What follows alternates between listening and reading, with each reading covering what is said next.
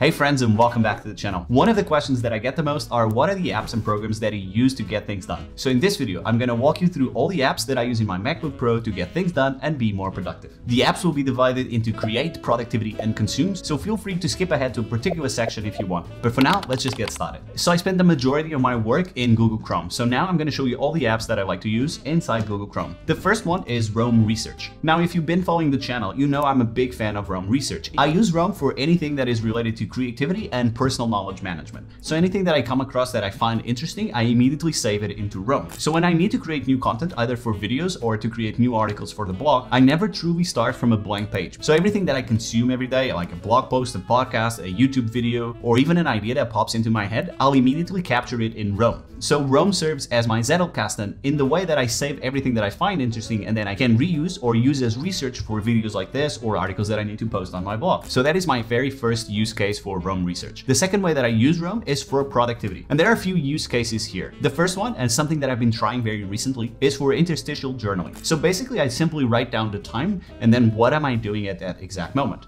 And I've been liking it very much because at the end of the day, it's very easy to see the times that I was actually doing stuff and the times that I procrastinated a little bit. And then I can look at all those daily notes when I'm doing my weekly review on a Friday. I also use Roam to remind me of very small tasks that I need to complete at a future date. So here's an example. If today I didn't have time to shoot a thumbnail for this video, it would be very easy to go into Roam, just simply write shoot thumbnail for that video, and then assign a future date, maybe tomorrow or the day after, that would serve as a reminder for then from the future to shoot a thumbnail for this video. And I even use Roam for small things that I need to do that specific day. And it's very easy to do this in Roam. You just assign it a to-do and just simply write the task. So every day I'll open Roam first thing in the morning and I'll pin the tab on my Google Chrome so it always stays there. In fact, very recently I did a 1-hour workshop as an intro to Roam Research. Then the second app that I use a lot for creativity is Instapaper. So again, if I come up with an interesting article, I just simply send it to Instapaper. And Instapaper is really great. There are a few reasons why I like using Instapaper instead of reading on the web. The first one is there are no ads, and not seeing ads makes the experience way more pleasurable. The second thing is when you read an article inside Instapaper, the format looks the same for all of them. And that might not seem like a big feature, but because I read so much on the web, it really helps that everything looks the same. Because now I'm not wasting time understanding what's the format of the page, changing fonts, and changing the size of the text. So it really helps me read a lot more because the format stays consistent, whatever the article that I'm reading. And it's very easy to send your articles through Instapaper. I use the Chrome extension and that automatically sends the article to Instapaper. So immediately when you click it, it's gonna save it into Instapaper. And so when you go back to Instapaper, it's already loaded in there. So I can click that article, that's an article of mine, how to make checklists, and you'll see that the format stays the same for the entire article. Now, the last thing that I really like about Instapaper is that it has the ability to highlight things on an article. So for example, here is the step-by-step on how to make a checklist. I can simply select it and then highlight. And then I can use these highlights to export the notes into Roam. So you see all the ecosystem is building up for creativity. And Instapaper has been such a game changer for me that it completely replaced my bookmarks. So the way that I did before was I would save all these articles into my bookmarks folder. And I believe the name of that folder was to read. And because it was easy to send everything to that bookmark, there would be a lot of articles and things that I had to check at the end of the week. And as the weeks went by and I didn't completely clean that folder, it just gave me a little bit of OCD, knowing that every week there was going to be more for me to check, more for me to read, more for me to watch. And so it felt very overwhelming to me to deal with what I wanted to read, what I wanted to consume in that way. And now I just simply send it to Instapaper. And because Instapaper has search, whenever I need to search for a specific thing that I need at that moment, I can simply search and find what I'm looking for. And let's see that in action. So let's say, for example, that I wanted to create the next video on checklists. So I could go into the search bar in Instapaper, search checklist, and you would find the articles, 7 results that have the word checklist in them. And then you can use all sorts of advanced search commands to even drill down on what you're trying to find. And so it's the best of both worlds. I keep everything saved, but it's not visible to me because it's just hidden in Instapaper. Another app that I use on a daily basis is Readwise. Now, Readwise does the connection between Instapaper and Roam. So whenever I highlight something in Instapaper, it automatically sends everything to Roam. You can push this whenever you want, but it also does it automatically every single day. Now, Readwise is very cool because it allows you to just build all those connections in between the apps that you want. Another thing that I use it for is to automatically send the highlights from Kindle directly into Roam. Now, this is a paid app. I believe it's about $3 a month, but honestly, once I started using it, it completely changed the way I approach information. Because before I was inputting everything manually, just simply selecting, highlighting on text, and then copying that into Roam. But now everything is done automatically so that I can spend more time actually consuming the information and extracting the golden nuggets that I'm going to use and that I'm going to need to create videos, to create articles, to create products. So if you want to check Readwise, there's a link in the description. Then there's email, and I use the Gmail client in Chrome. Now, before a few years back, I had a lot of email, but over the years, I developed a few strategies that really helped me not spend a lot of time on email every day. And so actually nowadays, I only spend maybe 5-10 minutes per day on email. I can do everything inside the client, don't really need to use the app. And there are a couple of things that really leveled up my email game. So because Gmail allows you to filter a lot of emails, that's something that I use a lot. So for example, all the newsletters I subscribe to go to a specific folder. And then at the end of the week, maybe if I have a little bit of time, I'm going to check that folder. And I make sure that that folder is empty every single week. Because again, I don't want to be overwhelmed with information. If I didn't check it this week, probably I wouldn't have time next week as well. So just let go of that FOMO and just delete the email. And then the second thing was creating predefined templates. I get a lot of the same requests over and over because of my blog and because of this channel. So it's really easy to reply to those kinds of emails using the same message over and over again.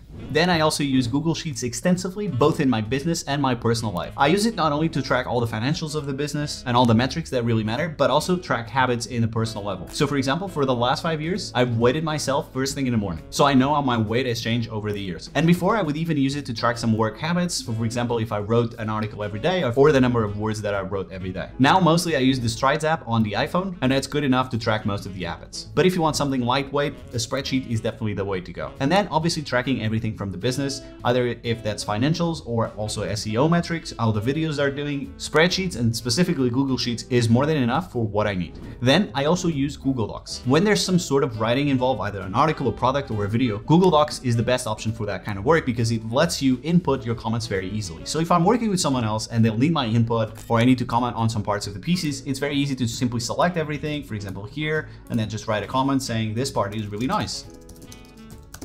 And also I don't need to bring a freelancer immediately into the ecosystem that we have built in Notion, and Google Docs is kind of universal to work with anyone. And that saves me a lot of back and forth communication because you can input directly into the part that you want the comment that you need to do. Very easy to share, very easy to access, very easy to put into something else, for example, to post a new article on the blog. Finally, still within the Google Suite, I also use Google Slides. So for example, last week I did a live session about Rome. Most of that session was in Rome, but in the beginning it was nice to have a couple of slides just as an intro and explaining a little bit of the use case on how I use Rome. So anytime that I have to present something, I always use Google Slides. Then, of course, I also use the YouTube Studio to upload all the new videos to the channel, and as a way as checking the metrics, the watch time, how many views, how many people are subscribing, and all of that.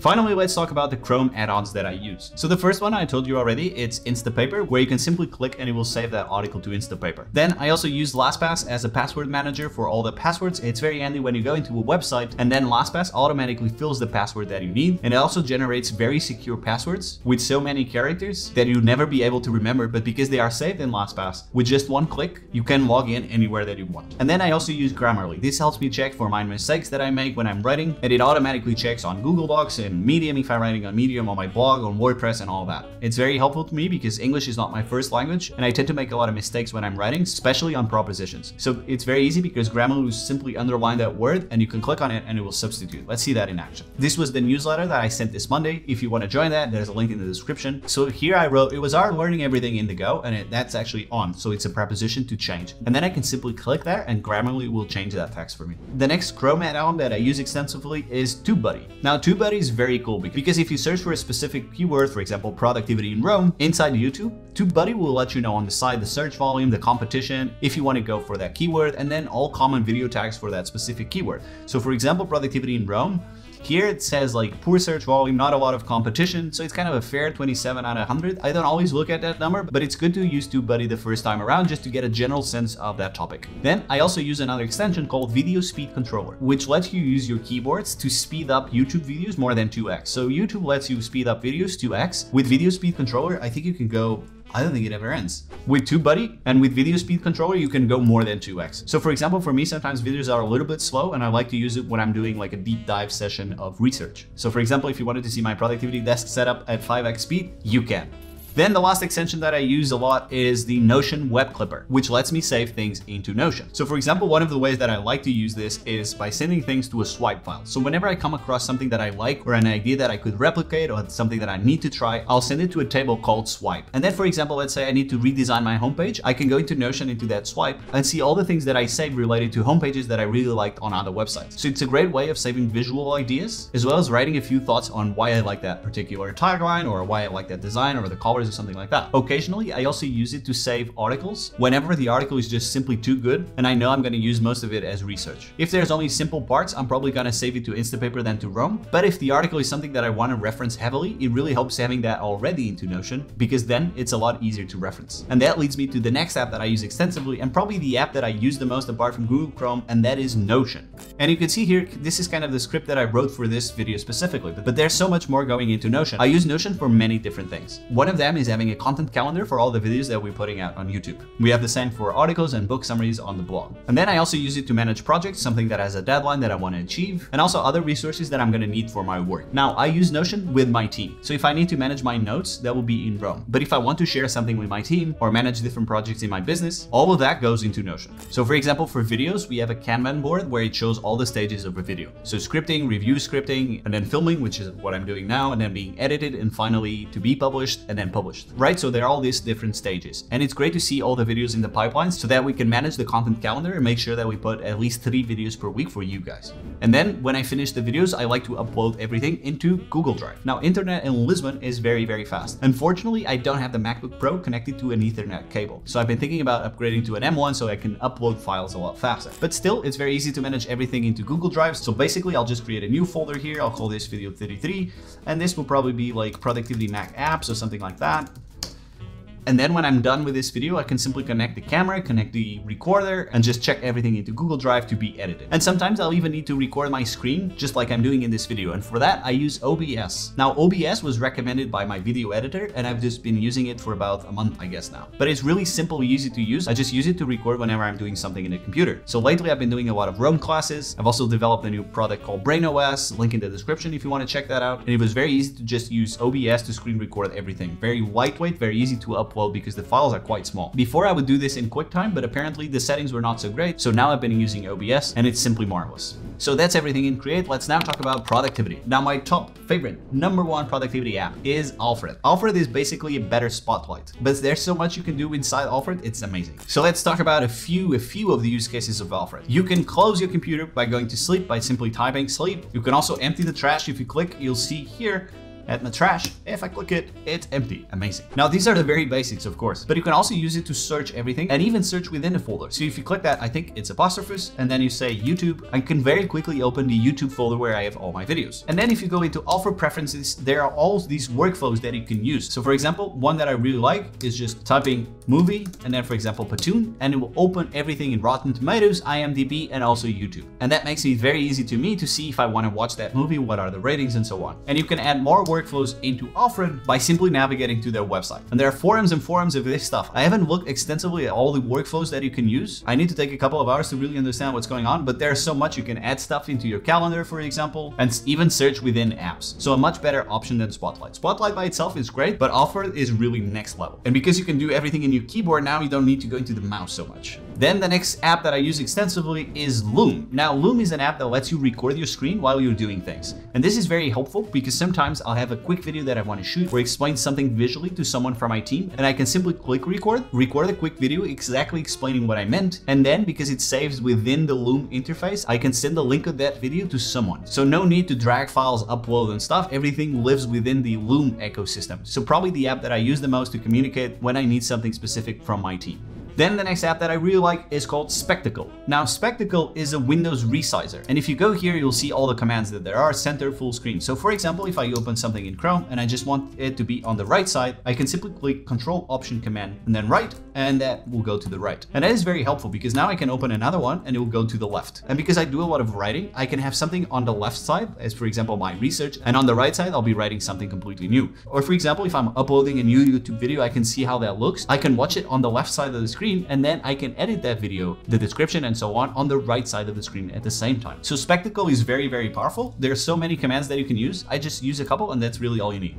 Then we have Flux. Now Flux is something that runs on the background. Flux is a blue light blocker. And what that means is that throughout the day, Flux is going to dim the blue light coming from my screen. So for example, at night, my screen looks completely yellow. Now, why is this important? The reason is very simple. The lights that come from our screens are no bueno for your eyes and also for your sleep. Nowadays, for example, iPhones have this automatically. Actually, now that I think of it, probably even MacBooks. But I've been using Flux for so long that I never even changed. So very easy, very lightweight, does everything automatic. Recommended.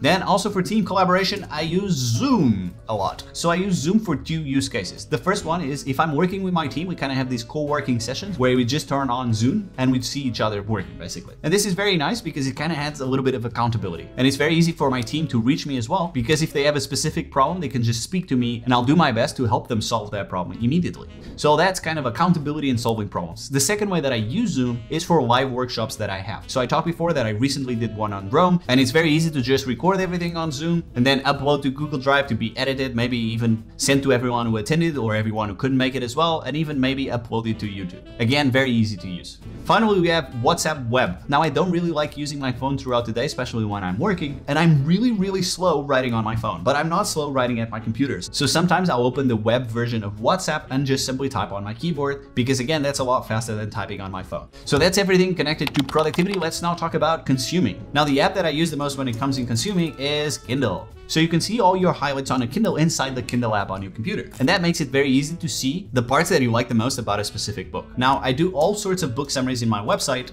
but one of the things that I don't really like about the Kindle app is that if you export this, it's always come with this yellow highlights and the page location. So the app that I actually prefer to export all my Kindle highlights is Clip Pro. Now, Clip is paid one-time fee, link in the description if you want to check that out, but it's simply nonsense. You can just go into, for example, this book, The Psychology of Money, and then copy, or if you want, copy as Markdown, and then I can move it, for example, for Google Docs if I want to clean that up, or to Rome directly. And then when I'm done with this summary, I can publish it into my website. All you need to do is connect your Kindle, choose the My Clippings TXT, and then it will automatically sync everything with Clip Pro. Very cool app, one-time fee. And then finally, you have two apps for entertainment purposes. The first one is Spotify. Now, Spotify, of course you know it, it's great to listen to music. I use my Apple EarPods to listen to music. Normally, if I'm doing some focus work, there'll be either Daft Punk or Lord of the Rings. I do have the pro version of Spotify, so for example, if I'm going running, not right now, lockdown, when then from the future we'll go running, it's nice to listen to some tunes while you're doing that. And I also like to create my own playlists. So for example, I really like Bossa Nova music from Brazil, and I have a playlist for that specific kind of music. And finally, the last app that I use is VLC Media Player. Now, I use VLC whenever I need to check a video that everything is right, or an audio file if I'm doing a vlog. And so it's very easy. My editor gets to work, I download the file from Google Drive, and then I can double check everything in VLC. Again, very easy to use, just drag the file and VLC opens up. So that's all the apps and programs that I use on my MacBook Pro. If you like this video, you'll love the next one. I talk about my productivity desk setup. So go watch that video right now, and I'll see you on the next one. Bye-bye.